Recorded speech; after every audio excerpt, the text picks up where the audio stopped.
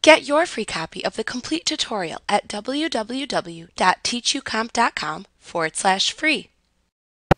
With Acrobat 11 Pro, you can use color management to help achieve color consistency throughout your work process. A color profile describes the characteristics of a device like a computer monitor or a printer. Using color management, Acrobat maps the colors possible for a device. By setting up color management preferences in Acrobat, you can make sure that what you see on the monitor matches what comes out of the printer as much as possible. To set up color management, select Edit from the menu bar, and then choose the Preferences command to open the Preferences dialog box. In the list at the left side of the dialog box, select Color Management.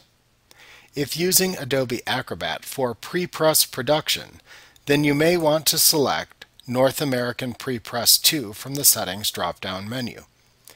This setting allows Acrobat to display colors as they usually appear when printed using North American printing standards.